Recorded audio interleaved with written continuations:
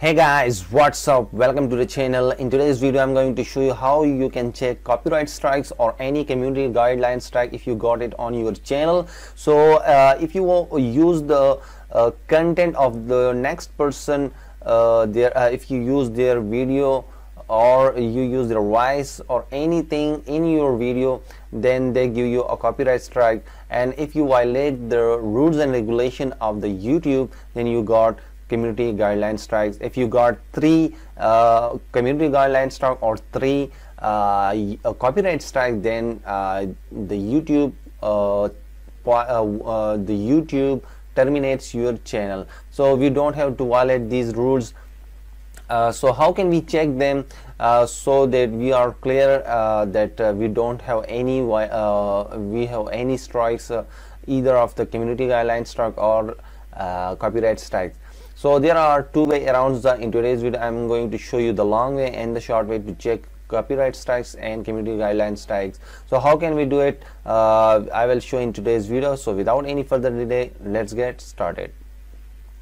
Okay viewers, right now I'm on my channel page. When you click on your channel icon and you click on your channel, then you come to your channel page. So the long way, first we will look around the long way.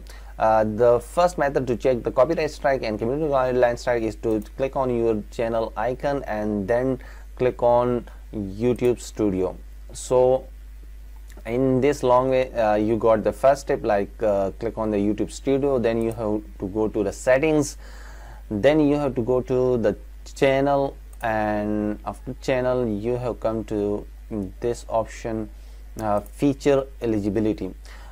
So and then you have to come to the link, that status and features, and you have to click on it, or if you are using mobile then you have to tap on it. So when you arrive on this page, status and feature, you will see any of the violation over here, like I don't have any copyright strike or community guideline strike.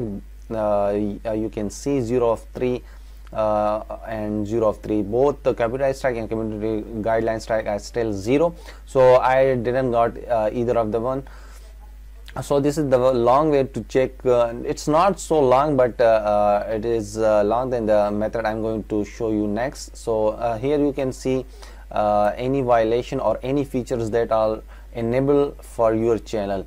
So I don't have any violation still. So let's see the short way. How can we check the easy method? So let's go to return YouTube Studio and we will look around the short way. So in this method you have to click on your channel. If you are on your channel page, then the step 1 is to click on your channel icon, then settings, and after setting just click on channel status and features, and you will directly allowed to that page that we previously visited by going to the YouTube Studio settings and feature and eligibility. So you can see we have arrived to the same page by just clicking on the your channel and then to the settings, and you can see we have arrived to the status and feature page. Now you can see if you want to see any of the violation like copyright strikes and community guideline strikes, if you want to check it, then you have to come to this page. Either way you can come to this page, either the long way or the short way, but you have to arrive to this page to check any of the violations. So you don't have to violate any of the YouTube policy, otherwise your channel will be got terminated. So friends, that was the today's tutorial. I hope you have learned how to check any copyright strike or community guideline strike. So if you are new to my channel, subscribe to the channel and press the bell icon so you may got any of the update, any of the latest videos that I upload to the channel. So I will see you in the next video. Take care. Bye bye.